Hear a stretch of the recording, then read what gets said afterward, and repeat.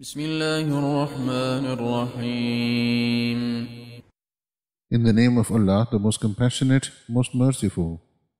Successful indeed are the believers, those who humble themselves in prayer, those who avoid idle talk, those who pay alms tax, those who guard their chastity, except with their wives or those bondwomen in their possession, for then they are free from blame.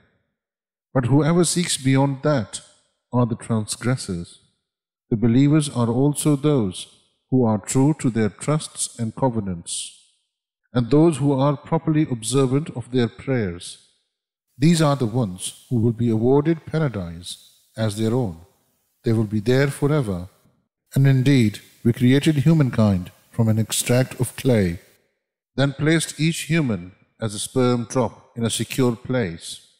Then we developed the drop into a clinging clot of blood, then developed the clot into a lump of flesh, then developed the lump into bones, then clothed the bones with flesh. Then we brought it into being as a new creation. So blessed is Allah, the best of creators. After that you will surely die. Then on the day of judgment you will be resurrected. And indeed, we created above you 7 levels of heaven. We are never unmindful of our creation. We send down rain from the sky in perfect measure, causing it to soak into the earth, and we are surely able to take it away. With it we produce for you gardens of palm trees and grapevines, in which there are abundant fruits, and from which you may eat, as well as olive trees, which grow at Mount Sinai, providing oil and a condiment to eat. And there is certainly a lesson for you in cattle, from whose bellies we give you milk to drink, and in them are many other benefits for you, and from them you may eat. And you are carried upon some of them, and upon ships. Indeed, we sent Noah to his people. He declared, O my people, worship Allah alone. You have no God other than Him. Will you not then fear Him? But the disbelieving chiefs of His people said to the masses, This is only a human like you, who wants to be superior to you. Had Allah willed, we could have easily sent down angels instead.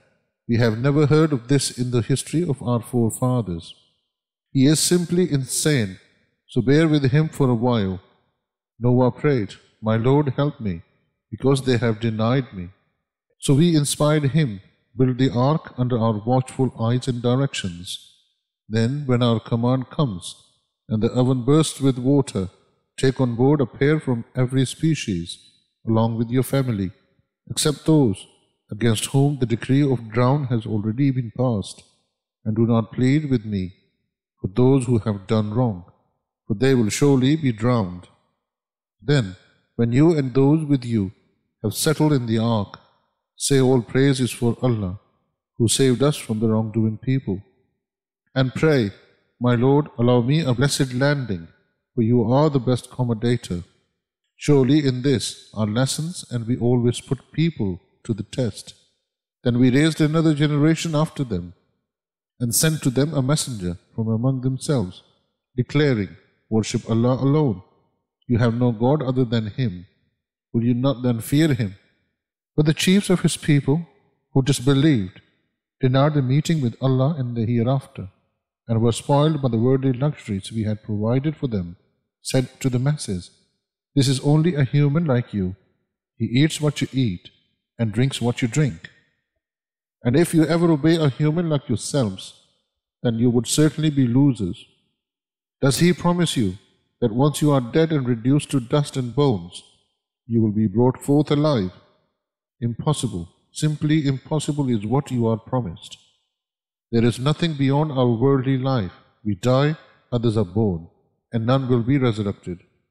He is no more than a man who has fabricated a lie about Allah, and we will never believe in him. The messenger prayed, My Lord, help me, because they have denied me.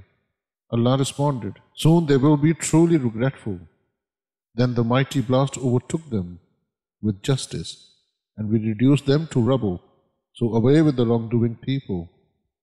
Then we raised other generations after them. No people can advance their doom. nor can they delay it. Then we sent our messengers in succession. Whenever a messenger came to his people, they denied him.